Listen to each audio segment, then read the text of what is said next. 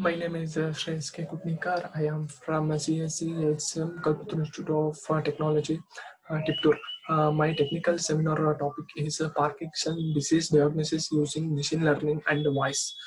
The content of these topics are as follows: introduction, problem statement, objective, uh, existing system, proposed system, methodology, results, and conclusion. First of all, we need to know what is Parkinson's disease.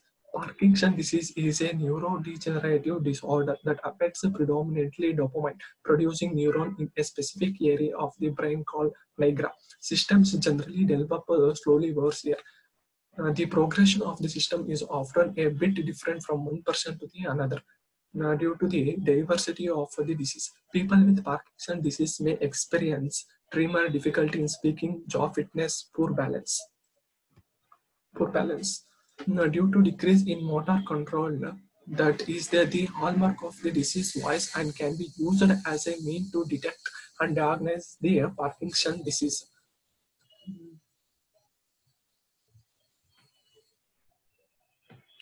Problem statement. The main defects of Parkinson's disease, speech or loss of intensity, monotony of speech and loudness and reduced stress, inappropriate silence, short rush of speech, variable rate. Parkinson's disease is difficult to detect uh, num- early due to the subtle initial symptoms. There is a significant burden to patients on the healthcare system due to the delay in diagnosis. The difficulty in early Parkinson's disease diagnosis has inspired researchers to develop a screening tool relying on uh, automated algorithms to differentiate health controls from people with Parkinson's disease.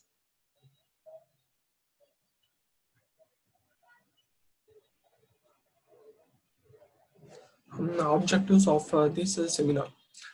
With the help of a voice as input, machine learning algorithm is going to predict whether the patient have the Parkinson disease or not with the better accuracy rate. The current research is promising the first step towards a long-term goal of providing a decision support algorithm for physicians in screening patients for PD, where we are going to apply several different machine learning models to classify Parkinson disease from control using the Empower Voice dataset.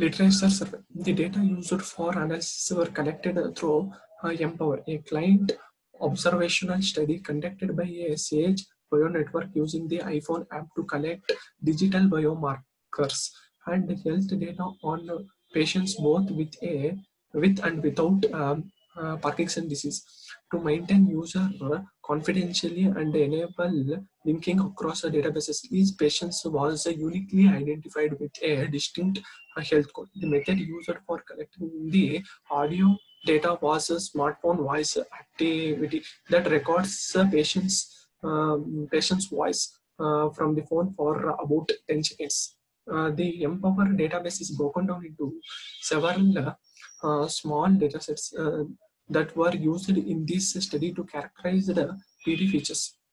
Typically, the system of symptoms of Parkinson's disease are attenuated by the use of dopaminergic medicines such as levodopa. During the data collections, the patients were asked to give information regarding when relative taking medicines. They provide their data. The just options include just after PD medications, another time medical time point, immediate before PD medications. I don't take PD medications, etc. After time of worse symptoms, not on medications are not applicable respectively. This information survey led to three groups of patients and data as shown in the figure. As shown in the figure, patients that had medications prior to the voice test were not used as patients in this analysis. The relation for the parameter selection is that the voice of the patients will be depict the most extreme effect of the Parkinson's disease with the effect of any medication.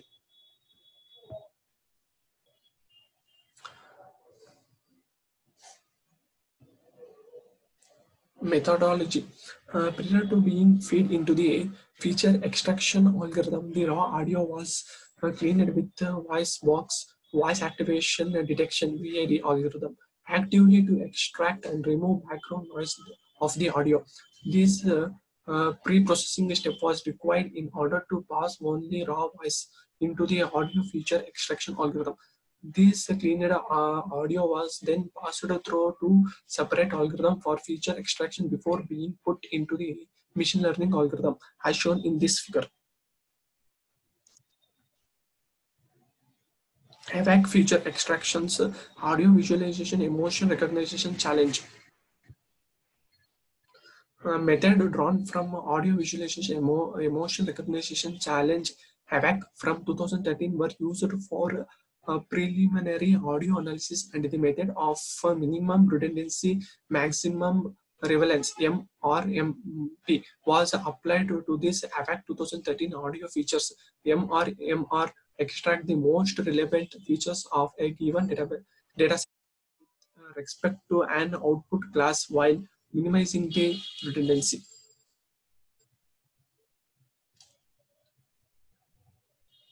Machine learning models. Machine learning classifiers were examined to find the highest categorical accuracy for Parkinson's disease. Machine learning classification models. In this model, we make use of the decision tree, which include a random forest standard decision tree, gradient boosted decision tree, extra tree classifiers, support vector machines, SVM, deep artificial neural network.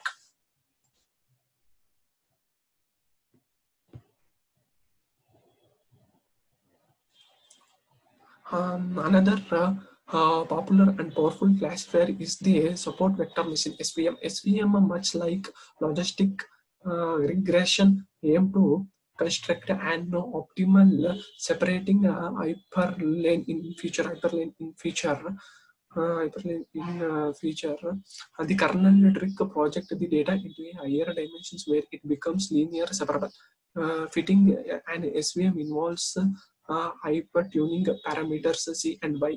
Lambda defines the influence of a data points. Higher values make the model more global, and lower values mean data point affects a smaller local group. C is the regulation parameter, which detects the smoothness of the model. Lower values of C corresponds to a smoother and simpler model, but that may have more misclassified data points. Higher values of C will accurately classify more data points by increasing the complexity of the model. This figure gives the AVAC model, GMAPS model.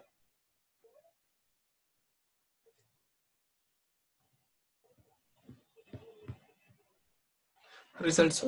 Scores of recalls, precisions, and F1 were used over the training set for model selection. During the course of the study, the materials are defined in equations. The following equations, these equations are given.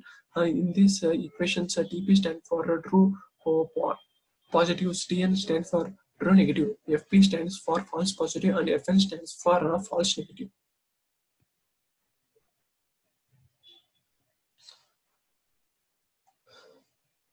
The training and the testing set were split in 80% training and 10% testing. All models used satisfied 10-fold cross-validation in order to estimate bias in splitting the test and training set.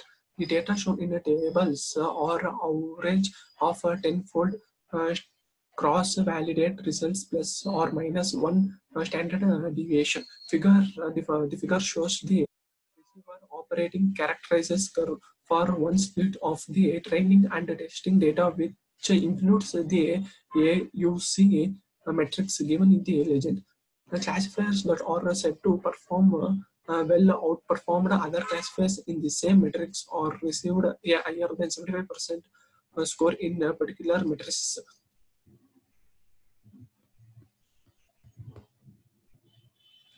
Recent artificial neural network, the ROC curve demonstrate a clear trend that all machine learning models were gaining higher AUC score and generating better separation between the classes with the affect features, showing a more easily separated classes than the GMAPS dataset.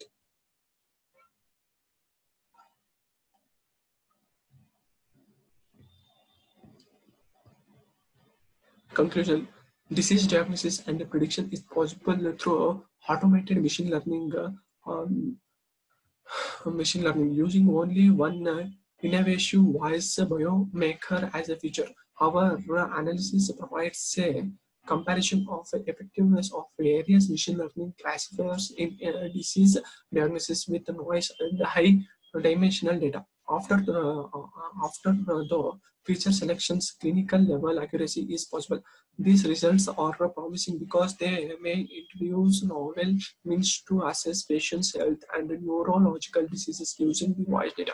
Due to the high accuracy performed by the model, with these short audio clips, there is a reason to believe denser future sets with the spoken word, video, or the other modality would aid in disease prediction and the clinical validation of diagnosis in future. Thank you.